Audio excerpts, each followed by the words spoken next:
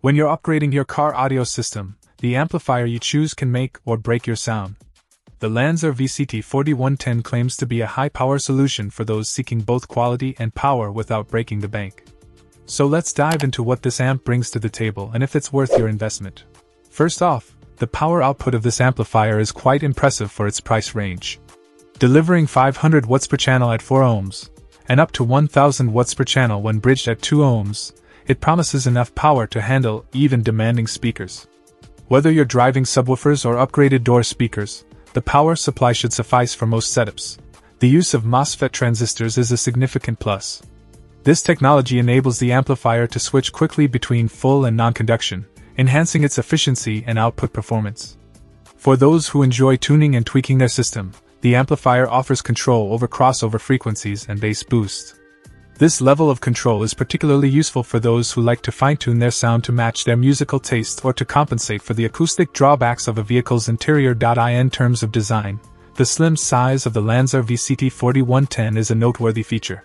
Car space is always at a premium, and the fact that this amp is only 1.78 inches high means it can be installed in various places within a vehicle, making it an excellent choice for those with compact cars or complex setups.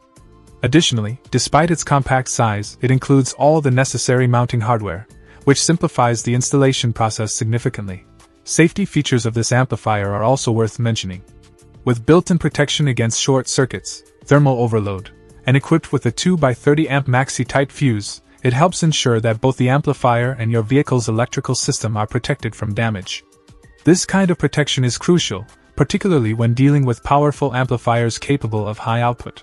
However, there are a couple of aspects to be aware of. The stated voltage is 6 volts, which seems to be a typographical error since most car audio systems and amplifiers operate at around 12 volts. It's essential to double-check this specification to avoid any compatibility issues.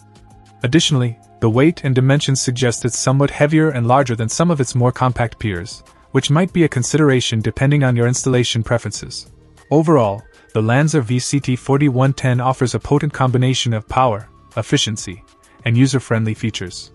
It stands out as a strong contender in the budget amplifier space, especially for those who are looking to drive powerful speakers or subwoofers without comprom. Check out the video description for updated price. And thank you for watching this video.